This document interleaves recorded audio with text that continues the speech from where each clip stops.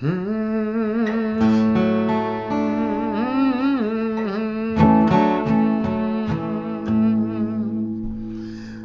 evening to all of you joining us for this exciting and informative night and celebration of civil rights. We're going to start off, as we always do, with a little bit of singing. I don't know what your day was like, but there was song in mine as I did a performance this afternoon, actually talking about history and race. And that always includes the civil rights movement and the amazing, brave, courageous, wise folks who helped to change the world by helping America to face itself. So settle into your seat and get ready for an exciting, amazing evening.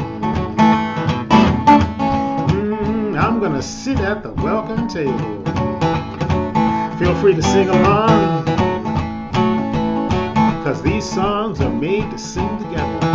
Well, I'm gonna sit at the welcome table.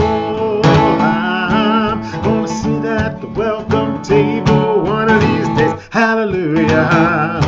I'm gonna sit at the welcome table. I'm gonna sit at the welcome table one of these days. There will be food for all at the welcome table. Food for all at the welcome table one of these days. Hallelujah. Food for all at the welcome table.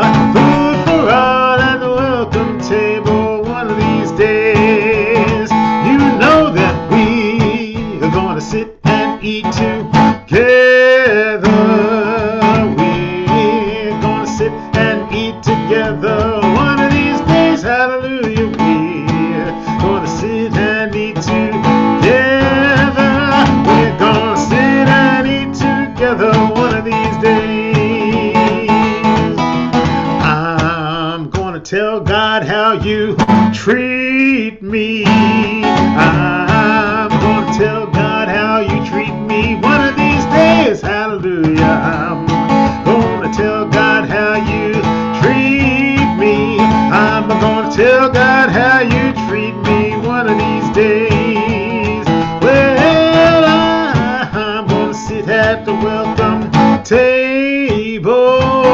I'm gonna sit at the welcome table one of these days. Hallelujah. I'm gonna sit at the welcome table. I'm gonna sit at the welcome table one of these days. Oh, I'm gonna sit at the welcome table one of these days. Oh, I'm gonna sit at the welcome table one of these days.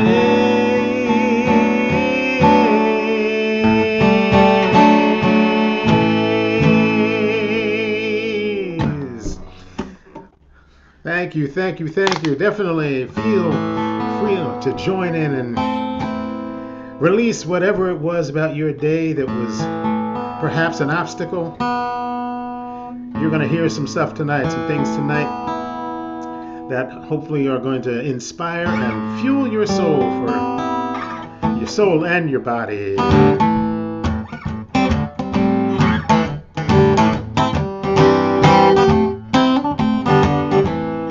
Song from the Underground Railroad that was also sung in the movement. We know that the struggle is long and hard. As we like to say, the struggle continues. So we know that we have to wade in the water. Who were those children all dressed in red? God's gonna trouble the water. They must be the ones that Moses led. God's gonna trouble the water. Well, who were those children all dressed in white? God's gonna trouble the water. They must be the ones getting ready to fly. God's gonna trouble them.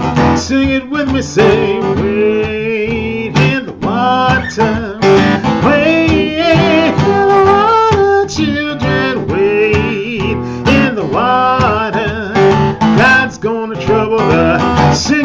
say, wade in the water, wade, ooh, children, wade in the water.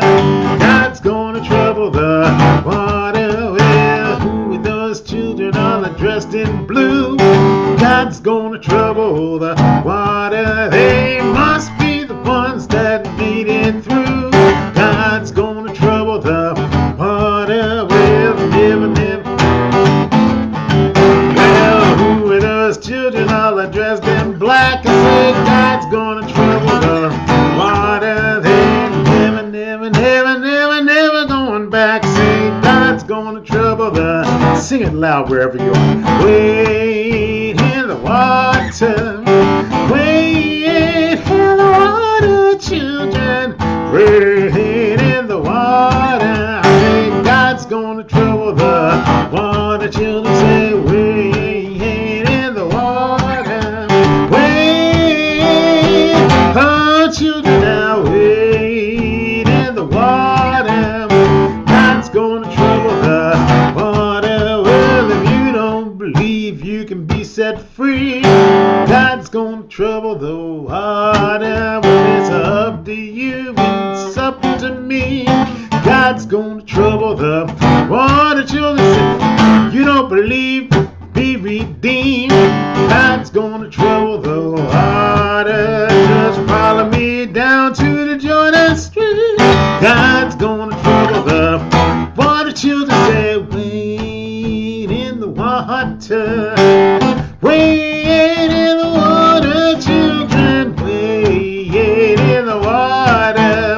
God's gonna trouble the one last time. Wade in the water, wade in the water, children, wade in the water. God's gonna trouble the water. God's gonna trouble the water. Children say God's gonna trouble the water. Now God's gonna trouble the water.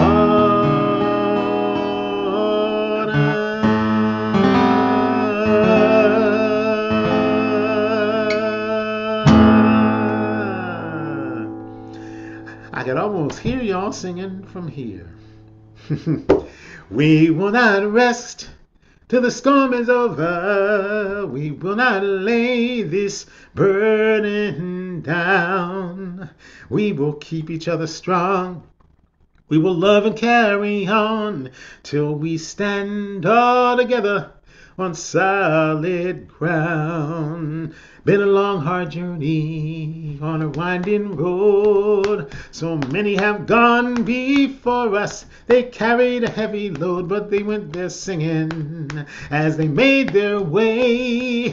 Now it's in their footsteps we follow as we work today. We will not rest till the storm is over. We will not lay this burden down. We will keep each other strong.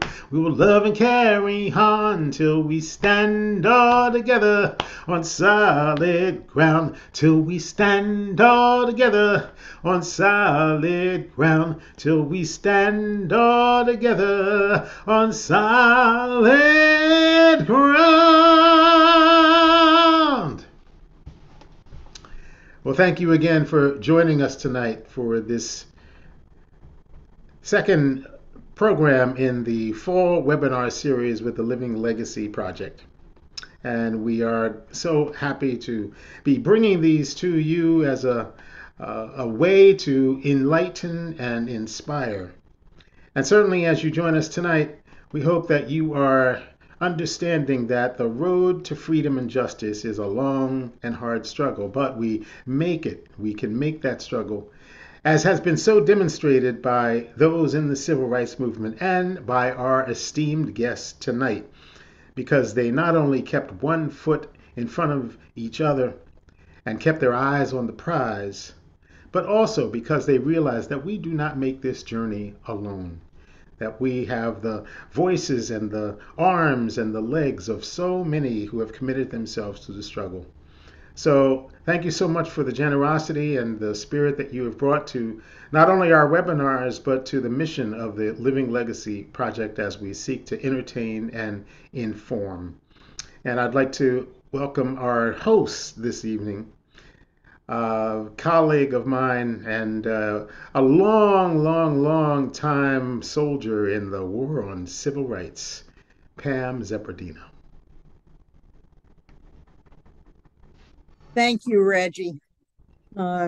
It's an absolute thrill to be here tonight. It's going to be a wonderful program. For those of you who don't know the Living Legacy Project, our vision is a world where there is equity, where there is justice, where people of different backgrounds and different cultures and different ethnic groups and different races um, all have the same rights and privileges and work with each other um, to make the world better for all of us.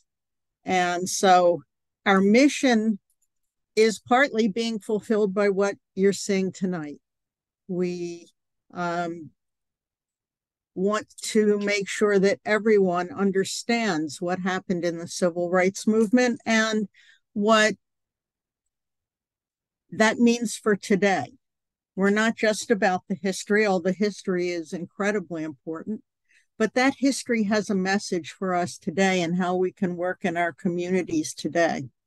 And so our mission is to provide education, mostly experiential education, webinars, pilgrimages to places in the South, mostly where major events happened during the civil rights movement. So you all, if you're with us, can understand how that all came together and how you might be able to take lessons back to your own community.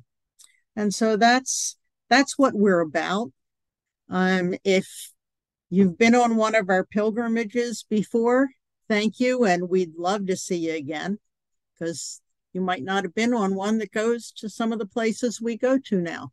And if you haven't, check out our website, because there are a lot of interesting things on there, former webinars, prior webinars that you might be interested in. And if you enjoy tonight's program, if you take something from it, we hope you will support our work. We are a volunteer organization, and so we live by donations. And our operations director, Annette, will put a link in the chat at some point this evening where you can make a donation if you'd care to. Because we want to keep our buses on the road, our Zoom channel working, and we want to bring more people into this work. So with that, I'd like to introduce you to tonight's guest, who I am so honored to be here with, Mr. Dave Dennis Sr., who was an important part of the civil rights movement work, especially in Louisiana and Mississippi.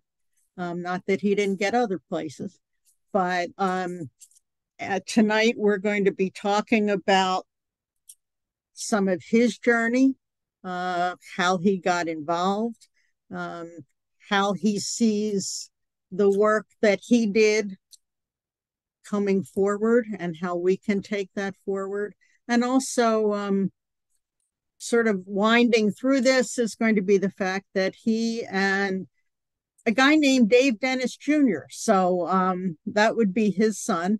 He and his son have written a book about his experience. So we'll chat a little bit about that as well. But welcome, Mr. Dennis. We are thrilled to have you here. Good to be here. And I'd like to get started because you grew up, you were born in Louisiana. You grew up there, and you were about, as I figured it out, you were probably about the same age as Emmett Till. pretty close. Right.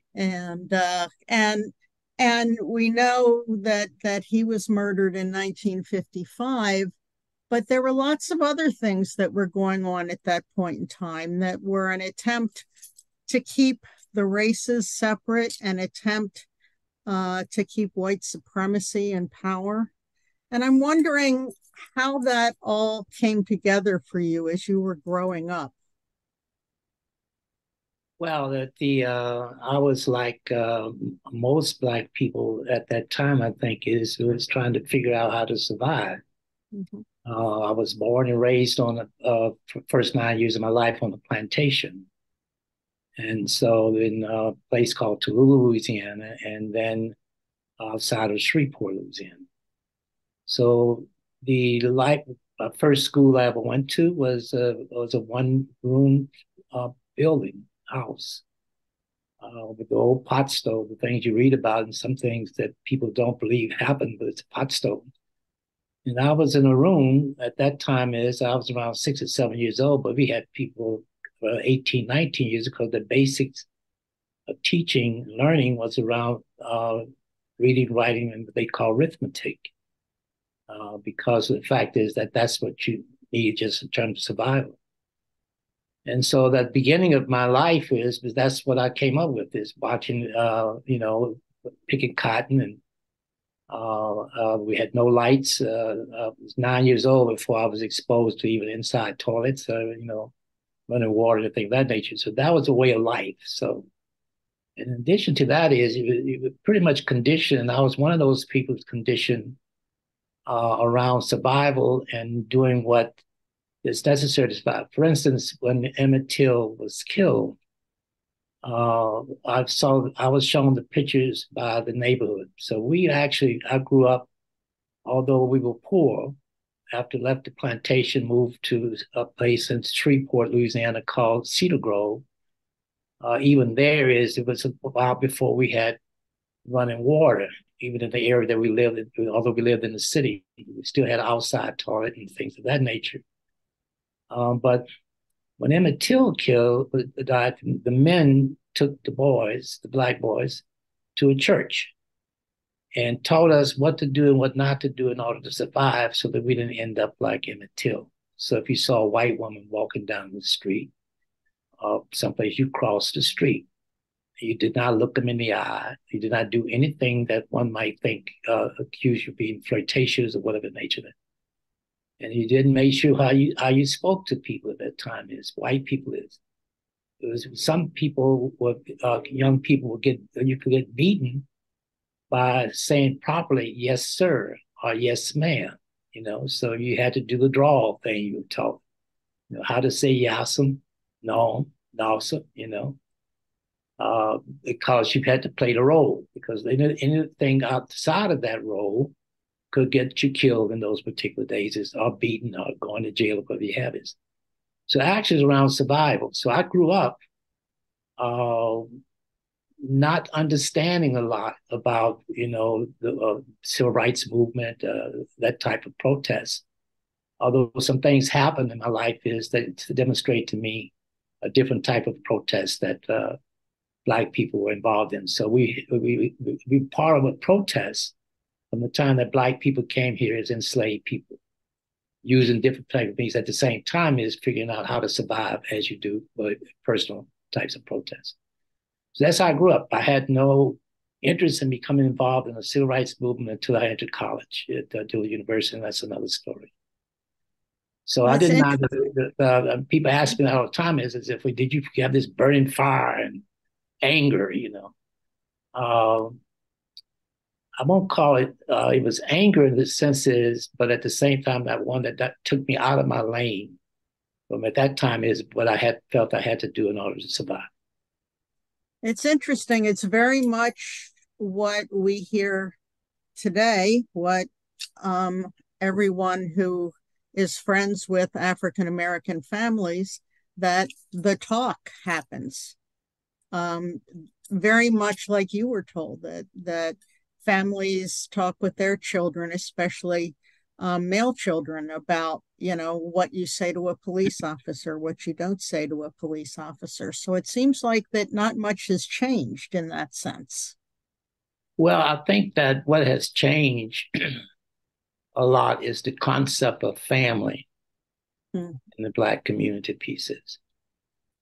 I came from a single parent home. All the things that people say that should happen is to cause you not to be successful and to end up, in jail or whatever you have.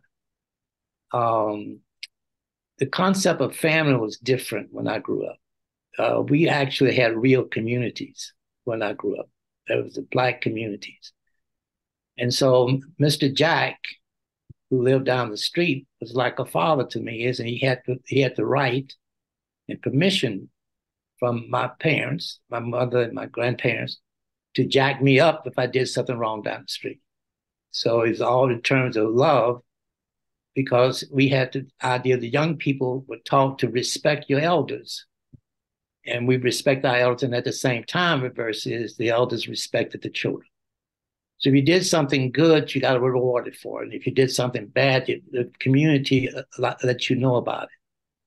So what I'm trying to say is that we had this camaraderie we had, is the family that we had came out of how we were forced to live. I mean, the first thing happened when Black people were brought here as enslaved people.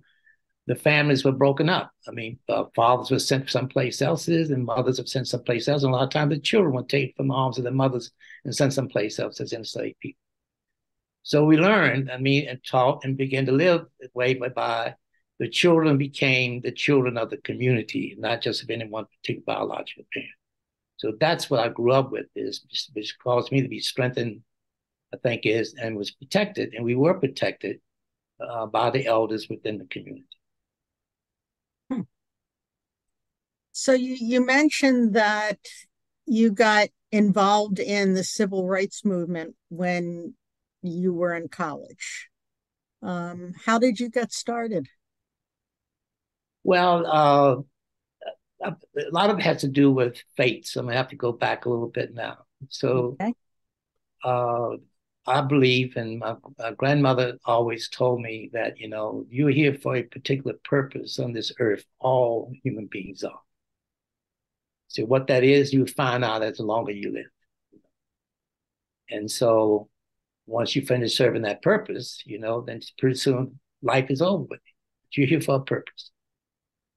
And so I didn't understand what she meant about that but as I think about my involvement in the movement and how I got here, things begin to happen. I went from one school to the other. I went to a boarding school for a reason I don't know why I got there, but to a large extent, because we were poor.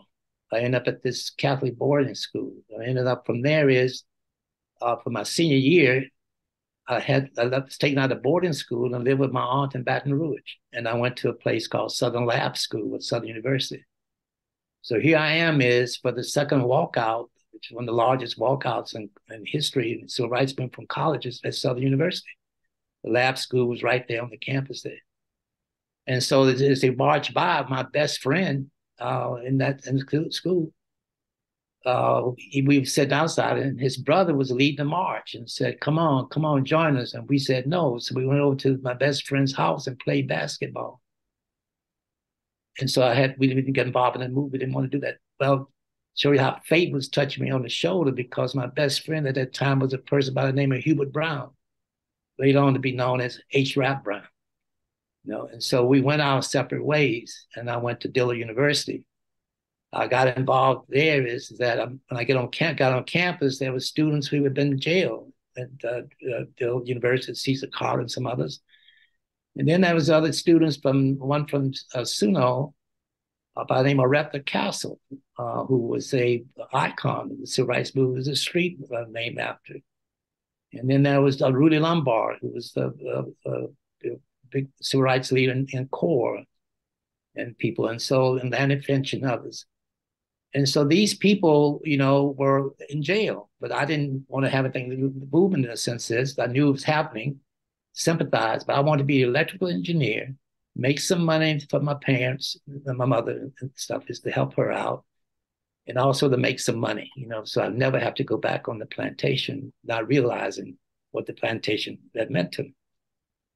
One day I was walking across campus, and so there was a rally on campus under the flagpole at Dillard University is, and there was this young lady who was speaking. And so I walked by and said, well, let me go. And I stopped and turned around and went back to talk to, see what's going on is. But I didn't go back so much to hear what she was saying. She looked good. I was going to go back and try to get a date with her. And so I went to talk. When she finished, I went to talk to her to get a date. Well, make a long story short, she convinced me to go with her to a meeting, which ended up to be at Mount Zion Baptist Churches, which was also what I found out was the church was a Southern Christian Leadership Conference was founded, okay, in New Orleans. And there I am with these people who became later on known as very icons of the civil rights movement in New Orleans and Louisiana, and also on the national level is. And so I was chasing this young lady whose name was Doris Castle, who happens to have been the sister of this icon civil rights leader in New Orleans, Louisiana. And so the rest became history to a large extent. And so my chase and Doris, who kept challenging me, and I kept trying to get a date. She would not date to him until finally she convinced me to go on a sit-in. They were doing sit-ins and demonstrations in New Orleans at that time. And so I decided to go. But they weren't arresting people. They would warn them. And the idea was what they call hit and run. You sit at the lunch counter, police comes, and be on a Saturday. And so that would keep the traffic, the people going into the store. We got police around, so people didn't want to trouble. So it was an effective boycott. And so this was being affected. So I said, well, I'm going to go on this because maybe Doris will go on a date with me if I go on with these demonstrations. They're not going to jail anyway, right? And so I did on the day that I decided, I put on that time energy, wore a little suit and tie, coat, and I dressed up and I was ready to go and stuff, be impressive to her. Well, lo and behold, of course, that's the same day that the police in the city decided they're tired of this stuff. They ain't gonna do no warning. They're just gonna come in and arrest everybody. So I ended up, my first demonstration, going to jail. All right. So that was the beginning of my involvement in the movement at that time. And so that's how I really began to get started. I got my feet wet. It wasn't because of inside commitment to the movement. It was because I was trying to get a date, which says is that you don't know where it is, where it's going to hit you, and it reminded me of the old Baptist when I grew up in whereby you sat on the morning's bench and the preacher would preach and try to get you to join church. And my grandmother used to say one day it would hit you. And it took me a long time to deal with that issue. So when the movement kind of stuff is, you don't know when it's going to hit you. And so that was the beginning, but that wasn't exactly when it hit me, as the rest is, but it was got me into a position whereby it did hit me a little bit later on. In your book, you talk about a time when being arrested didn't bother you anymore, and you were actually ready to go. Can you talk about that a little bit? Well, that happened. It's a very interesting pieces, but I'll talk about fate. So at the time, I have to go back a little bit here too. So at the time that we were this demonstration in New Orleans, we're talking about, CORE has started the Freedom Rise from Washington, D.C., and the host for the group that was supposed to be for the Freedom Rise was the New Orleans CORE chapter. Then, so we know the Freedom Rise started. So I gotten out of jail and everything else now, going back to school at Dillard University, is saying I'm trying to keep myself out of trouble, getting ready for exams. And this is around May rather, it was. And so what happened is that the buses were attacked in Anniston, Alabama, and Birmingham, Alabama. We know that story, but a lot of the people there on the bus, especially Anniston, Alabama, and Birmingham, were beaten and very badly and injured very badly and they could not get medical attention where they were, either Birmingham or in Anniston, Alabama. So they had to get them out of the areas and sent them into New Orleans. And so we were able to find doctors in New Orleans. There was a hospital, a black hospital called Flint Goodrich Hospital in New Orleans, because black doctors, even at that particular time, were not allowed to practice in white hospitals like the charity hospital. So they had to practice in the black hospital, which is Flint Goodrich, which so happened was connected to Dillard University at the time. So that's where we were able to get treatment for them, and they were able to stay, found housing for them at Xavier University in New Orleans at that time. And so when these people came in, they were like, you know, really beaten up and stuff. Is what the untold story is. These three of those people, four, I think it was, of those people in those original, on those original two buses in Birmingham and Anniston, Alabama, eventually died as a result of their injuries they received in those buses that we don't read about and talk about. So at any rate is that there were two things going on at the same time. Is there was a group there was an issue about whether or not the ride should continue. And there was a group out of Nashville, Tennessee, young people led by Diane Nash, James Bevel, and some others. There's a group out of New Orleans also that was also demanding that the rise continue. And that was led by Aretha Castle, these two fantastic Black women who was taking on this leadership. Aretha Castle was having a discussion with Robert Kennedy. I think Diane Nash was dealing with Singapore, I think his name was. It was also the Attorney General's office pieces. And so that was this demand that the riots continued. Again, my following Doris, Aretha called us all to a meeting at her house, which is where she lived with her mother and father, about what we call the Freedom House there, which is located at 917 North Tonti. I still can remember the address. And so I decided to go on the ride, following Doris still, because I still haven't gotten a date. So she didn't think my going to jail at the time was enough. And so I ended up going on a ride. So there were 5 of us from New Orleans who decided that we wanted to go on the ride. And there was a group that came out of Nashville, Tennessee. So there was a meeting held in Montgomery, Alabama. We know about the church, where the king and them were trapped in the church, about a mob of Klansmen and others. And so we took a train from there to Montgomery, Alabama. And we had this meeting. There was this big meeting at Dr. Harris's house, who was a pharmacist, the Black pharmacist there. And there were the federal government, the candidates had called for martial law. And it was really tough, I mean, when we got there. So we get there, it's in this building, and I'm meeting for the first time all these icons. There was Abernathy, there was King, there was just, you name them, Y.T. Walker, Andy Young, you know, all the people that I've heard about. And there they were, Diane Nash for the first time meeting her, and James Bevel and the rest of them. And so we're sitting there in this room.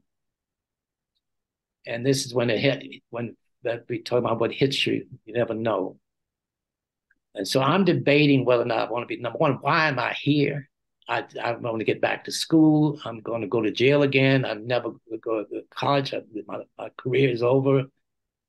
You know, my mama didn't know where I was. She even though I had been arrested one time now. I'm not going to be talking about a second time. You know? And so I was sitting in this room, you know, all of a sudden there was this, all I heard was someone say it loud and clear, you know, there's not enough space in this room for both God and fear. And for some reason, it like hit me just bam, right between the eyes. And before I knew it, my hand was up. I'm ready to go on a ride. And let's go. And so from that to, it became the difference with my understanding between fear and being afraid. I can't say that I've never been afraid, and then I can't say I wasn't afraid then to move forward. But I didn't have that fear that paralyzes what you have is, so that I didn't have fear. So I separate the two. And with that piece is I joined into the civil rights movement and never looked back. It was whatever hit me in a way that changed my whole course of life. Is I never even thought about it again as in terms of what I should be doing. And so that was the beginning of making that particular changes. When I talk about you don't know how it hits you, where you hit you, you know.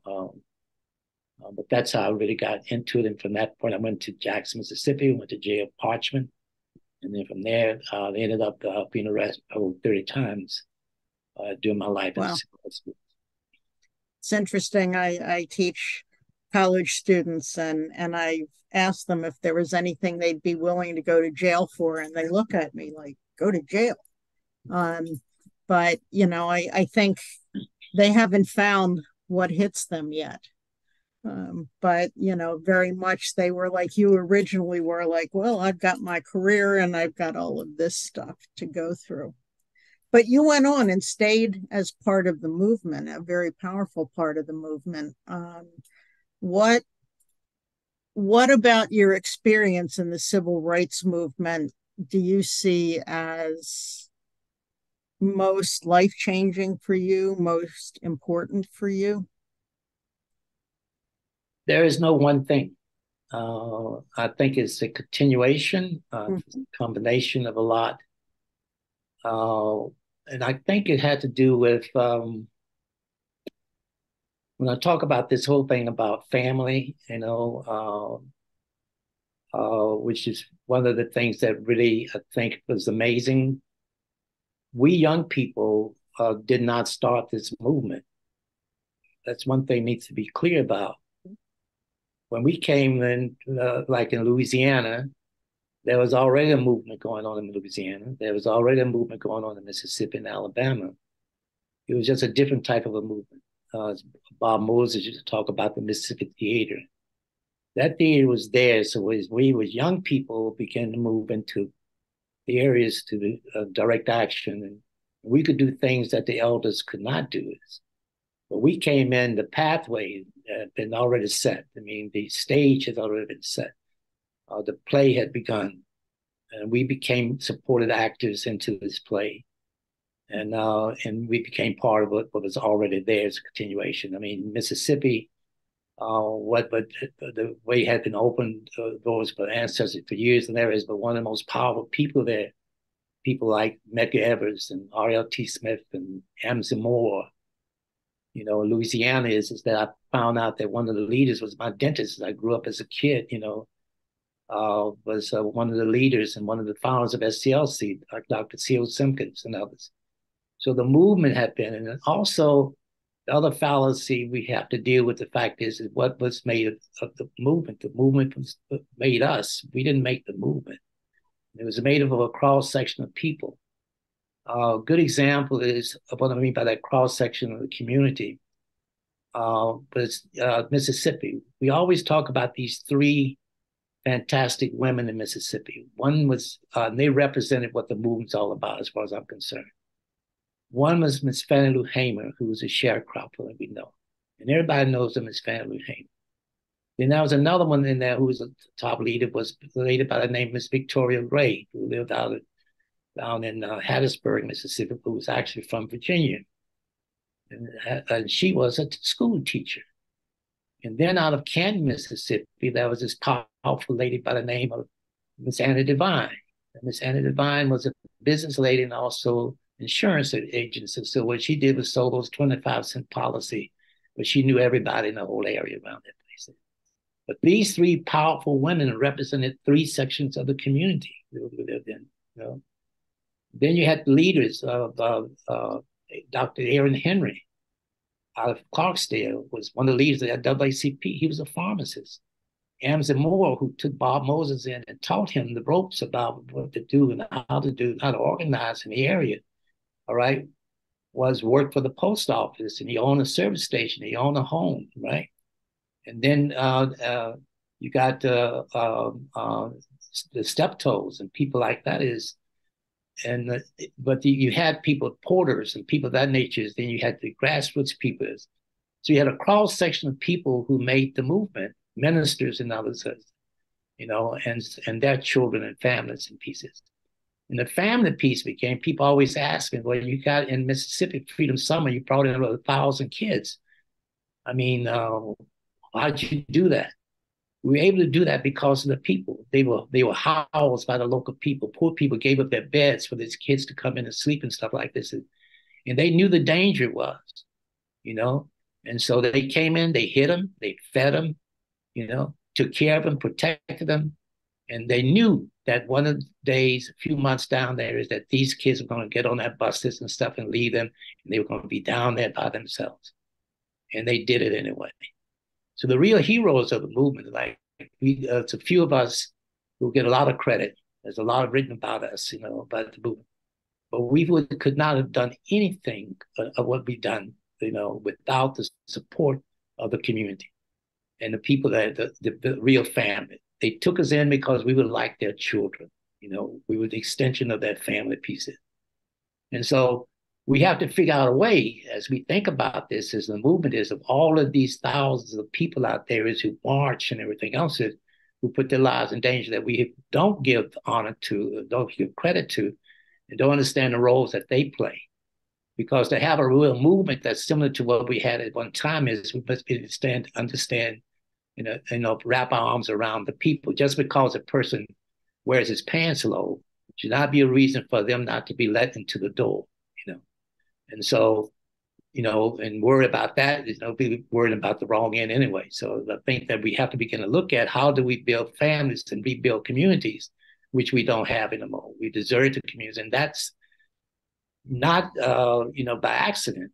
That was an intentional act on the part of this country to destroy what I consider to be the civil rights movement. So one of the things I think about, if you look at it real carefully, is the 1964 Civil Rights Act.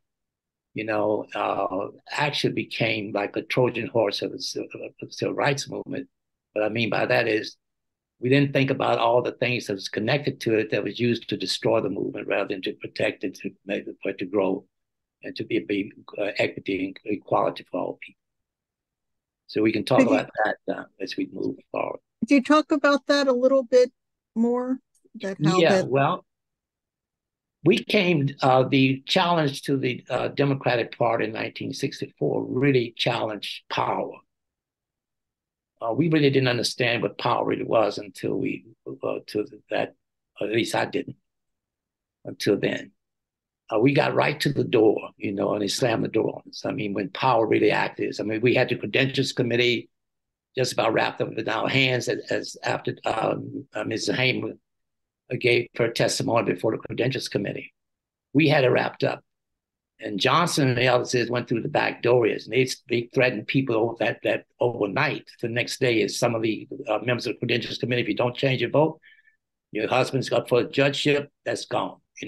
You got this, that's gone, And so they were threatened. Even in terms of our lawyer at that time was Joe Rao, who was the attorney for the Teamsters Union, Walter Reuther and them. But Walter Reuther went to Joe Rao and said, you don't change this around, is you losing your job.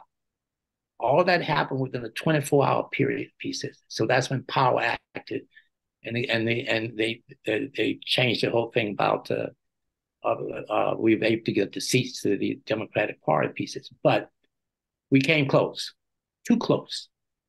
So this country then at that particular time made a concerted effort. The fact is that this would never happen again.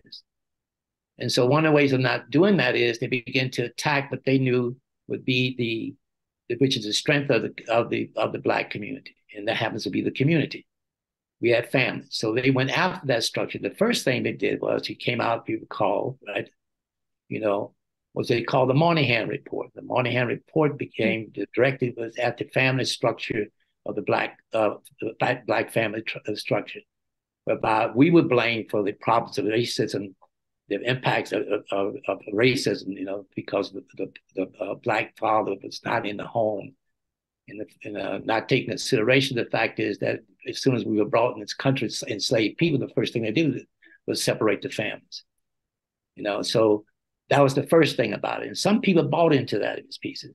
Then you got the poverty program, which looked good on the surfaces, but what it really did, if you look at it, was to drain the Black leadership out of the Black communities, and they ran across the track. Took them from the big jobs. What you have is the main offices of the poverty program did not exist within the Black community, they existed across the track.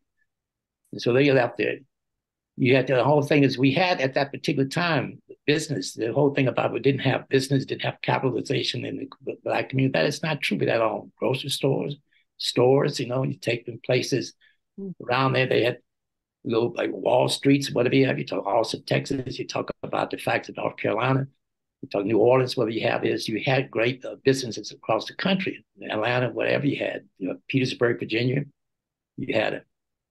So the first thing to destroy that piece is, so the attack on that was that they having to have grocery stores and stuff like this. You had your Piggly Wigglies and Wiggly Pigglies and whatever you have is, who was able to sell groceries. They put their stores not into the community per se, but on the outskirts of the communities, but they sold cheaper.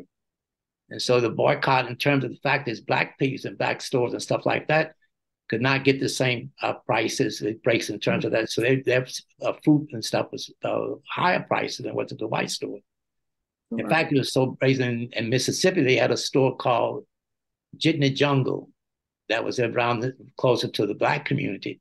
And then to the white community, you had the same store, they called it Jitney Premier. So to give you an idea how this whole thing was operating. Mm-hmm. Blacks tried to come together to, form larger grocery stores, but their problem was they couldn't get the loans downtown. Mm-hmm. So you blocked it. So all of a sudden, you got a whole shift in terms of where the financial structure happens to have been. The other piece happens to be is if that wasn't enough, is how you deal with the culture in those businesses that still existed, the communities. They call it urban renewal. And so if you look at the place, to me is they put those expressways and those across the country, but most of them, and especially in the South and other places, it went straight through the black community and places where the business sections existed. New Orleans, it was Claiborne Avenue. It wasn't St. Charles Avenue, the most beautiful street in New Orleans. It was Claiborne Avenue, where blacks used to come between Orleans and St. Bernard Avenue, Claiborne, beautiful trees, picnic all through the summer and everything else is. All that's gone. Business on both sides of the street. Mississippi had Farish Street, whatever is now is all boarded up and everything else because the fact is that no business exists there in Pisa. So it's a drain on the community. Where do you think this has all brought us to today? I mean, where the movement sort of, if we look at it historically, we had all of these, the Mississippi movement, the Louisiana movement, but it certainly seems like we've still got a long way to go. And how do you see what you all did back then coming forward to today and how we can move that forward? Well, you have to talk about rebuilding. I mean, this country has a way of every 60, 70, 75 years, so as it goes a surge forward and a surge back. I mean, the 1964 was not the first Civil Rights Act, right? 1876, and others, you have the Civil Rights Act.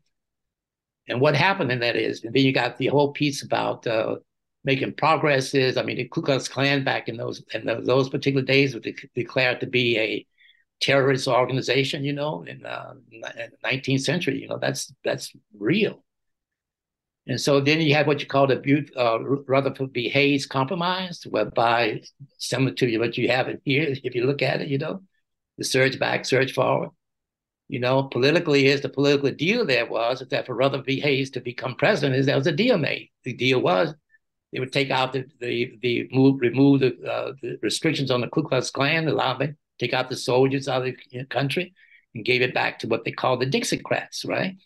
So the Dixiecrats ran the South. All right. So that whole thing, we came back to segregation. You had the Jim Crow laws, but back in effect and constitutionally they were done. The Civil Rights Act of 1876 was considered to be unconstitutional, And so the 1415 Amendment, 1314-15 Amendment did not apply anymore. So you have that is, so if you think about what happened then, the Civil Rights Act and what's happening now with the Voters' Rights Act and everything else is quite similar in terms of that particular pattern.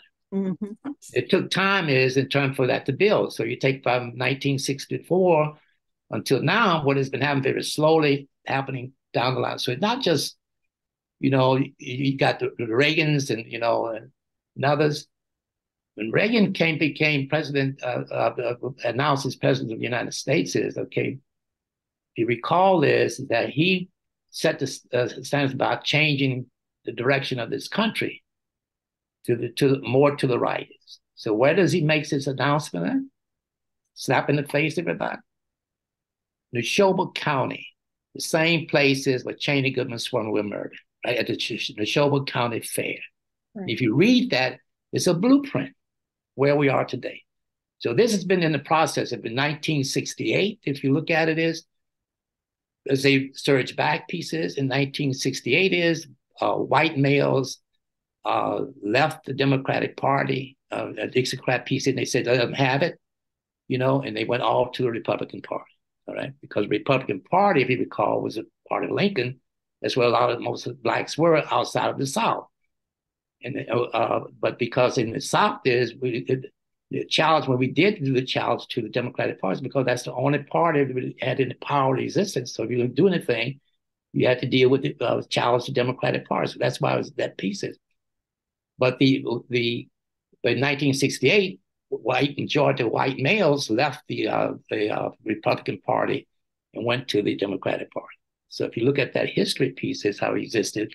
That's when the whole piece began to really gel in the country. Wow. So it's not about a Trump, I mean, people keep talking about Trump and then Trump and the Trump. It's not about Trump. It's about the people who are following, not following, but leading to Trump's group, right? That's a whole lot of people. Mm-hmm. You talk about 40, 50%, people, that's a lot of people in this country. So it's a whole culture system, that we up against at the present time that's in the making for a number of years. Wow. I can't we still have a little bit of time and I can't let you go without talking about your book a little bit. How did you and your son come to write this book about your experiences? Well, there've been a lot of people after me about telling my story, and I didn't want to do it. It's a very painful thing to deal with because I lost a lot of friends during that period of time. Mm-hmm. I mean, I was with Medgar 1 hour before he was assassinated. I was with Cheney, Goodman, Swerner 24 hours before they were murdered. And during that period of time of my involvement in the movement, we lost 19 people that people don't talk about that murdered. So the talk about that is these families and things of that nature that you have to relive and think about. And then how do you get the story out? And so my son, from a very small kid, he came up with us, with the listening to these people and these stories and stuff. He always talked about, I want to write your story, Dad. I want to write your story. So he's the one who pushed me when he went to a school and journalism, graduated and stuff like this. He really got in his head. He wanted to do this, and he kept after me. So it started out really about him and I because he talked about he wanted to know more about his dad because he felt that he didn't know his dad. I didn't understand what he was talking about this. And so as we got more and more to the book, I began to understand about this relationship. I did not know anything about, understand anything about PTSD. And so we in the movement spent years writing up, nonstop. I mean, something was happening every day in the movement. And I stayed in the movement without coming out doing anything. It's not even vacation from 1961 to 1965. And you just don't, so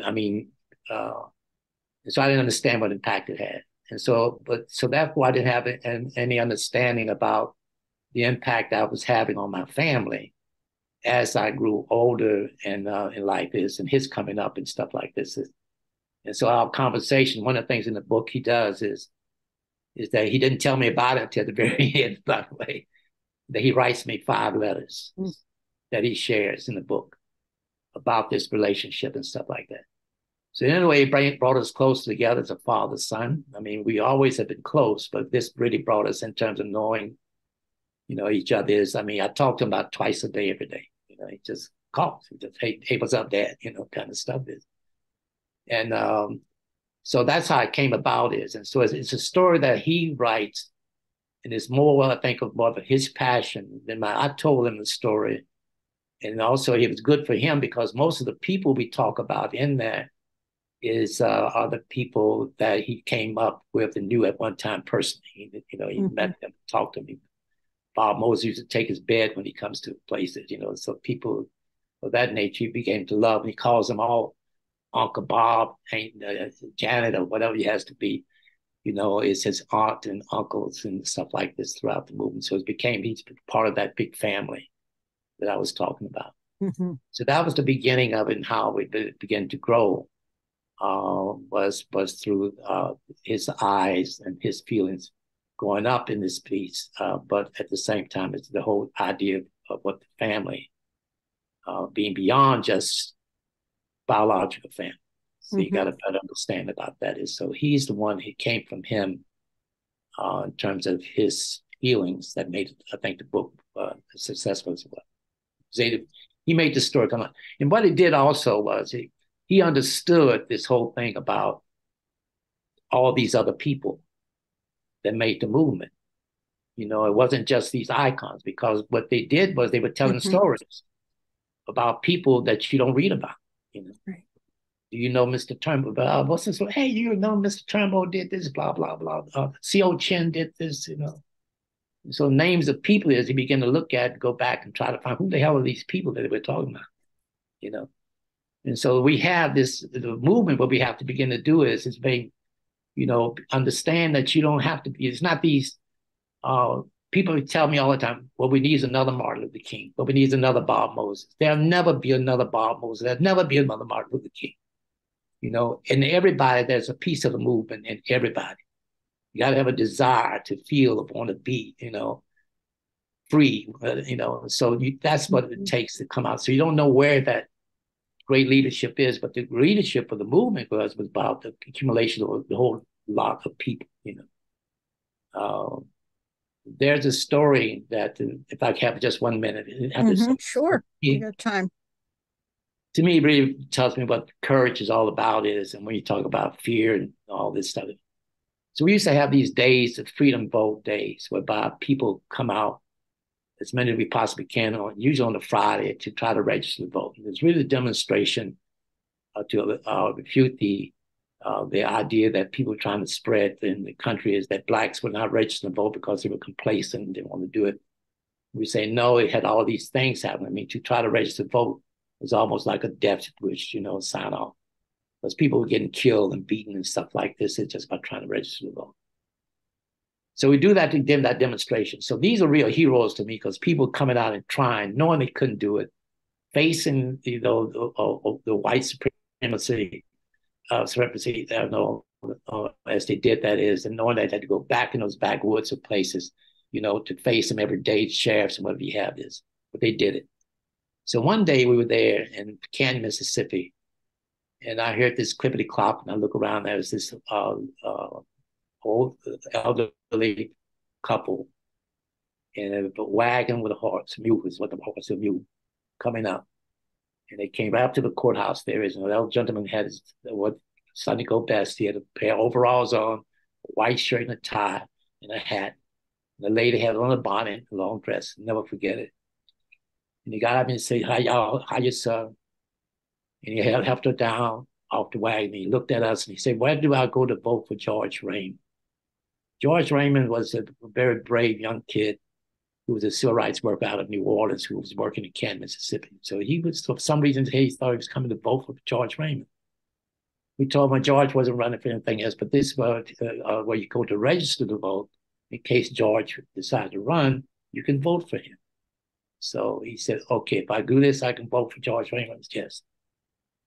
So he took his, I'm assuming that's his wife, up to the courthouse.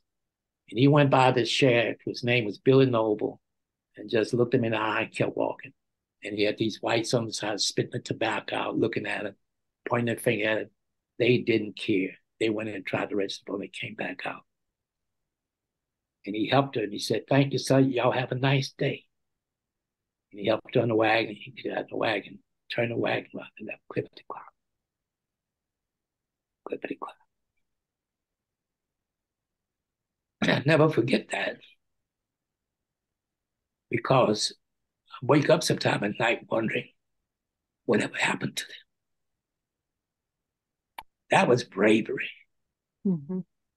That was fighting fear all those years. Back there in those backwoods, not even having a car, but on that particular day, saying, "I'll face the devil." That is a powerful story. When I read the book, that one stood out to me as well as just an amazing thing that those people did. Just amazing. Right. And so those are what we need to remember as we talk about move from, what life is all about is, and what can we do, or what should we do, or what am I willing to do? I mean, a lot of us are where we are today, and a lot of people, have a life that they have on the good side is because of people like that. It wasn't us, we rode on that couple's back, on their shoulders, which helped me and a lot of us, do what we did. They are the ones who really paved the way. So that's what we mean when we say the movement made us. We didn't make the movement. What would you say to young people today in terms of trying to change things for the better? There's got to be something that makes them angry about what's going on today. It's got to be something. Mm-hmm. So embrace it. I do know this much about it. These young people who are stuck in these areas, these places, they're not communities anymore. Mm-hmm. They intentionally put areas whereby they end up fighting against each other, and what we have is they don't want to be there. We need to figure out how to help, open that door to help them to get out of areas, embrace them. But they have nothing to hold on to. So, but young people who do have something to hold on to need to begin to, embrace this and try to figure this out. So we're working with young people today is to try to say, to them, there is a way out. I mean, what do you value in your life? And so, and how do you begin to change that Mm-hmm. and value something that's going to be, beneficial to you? For what is that? So the whole idea about family. So we all can help this out. I mean, we're young people. I mean, our elders have an obligation. When I grew up, the elders helped me. They put support for me, I mean, they were there for us, I mean, when we were in the movement, we worked, we got $15 to $25 a week in order to do the work we did. Out of that came, you had to pay your rent, car, gas, food, everything out of that. So a lot of days we went to bed hungry, And a lot of people is, I mean, some of the best chicken sandwiches I ever had is walking to the door trying to get people registered voters, and somebody come out, Sonny, you hungry? Would you like to have a sandwich? And they had the fried chicken. That's why you take a double slice of white Wonder Bread and wrap it around a drumstick. Man, that was good. And so, but it's the appreciation, that you had is, and what we had in turn to live with, and I met a young person, not young, he's about a little bit young, he's younger than me. And he reminded me of something. He says, Dave, do you remember me when I said, sure, his name is Hezekiah Watkins. I know you, Hezekiah. He's a freedom rider and worked in the civil rights movement in Mississippi. Yeah. He said, no. He said, when I was a kid, you took me in for a couple of weeks and fed me and stuff. Like, you had some of the best food, man. He said, because I was poor, I didn't have a place to live. And you said, come on, stay with us until you get to, until you find your parents and stuff, get you together, find your place to stay. And he said, you remember that? And I lied to him. I said, oh, yeah, I don't remember it, and so I ask people all the time is if a young person came up to you with his pants hanging down and stuff like that, would you walk away from him, or you talk to him? Would you have a conversation with him? Or you be concerned by the fact that he had his pants low? I mean, how do we begin to reach out, and look at the fact is, say to them, you are one of our children, and begin to work for that, that what do we do for our our children. I'm watching what's happening in schools today and stuff like this. I mean, how do we allow this to happen to our children?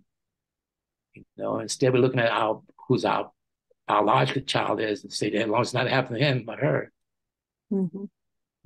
But all of these children, so when I grew up when we had real communities, the children were the children of the community, and how do we bring that back? So we need to figure out how to rebuild our communities or take them back. These old dilapidated houses, rebuild them, That's a powerful place to begin to wrap this up. We do have the after session, so we'll have another half hour with Mr. Dennis, and I see that the link has just gone up. But looking at the children as the children of the community, I think is something that we really have lost. And you're underscoring the importance of that is very powerful. There are many points in the book by the two Mr. Dennises are very powerful. For me, it filled in the spaces between those things with the people we hear about and all the people who were there doing the work. That felt very important to know about. That it wasn't, Martin Luther King may have been very important, but he wasn't the only one doing the work, and so on. And stories of young people being taken in back then who didn't have a place to go. And so things in some ways haven't changed too much, but the work has to go on. And if you haven't read the two Mr. Dennis's book, The Movement Made Us, it is something you should pick up and read. You'll learn so much and you'll feel so much about what it must have been like. So you've used that phrase, just to wrap up, a couple of times, that we didn't make the movement made us.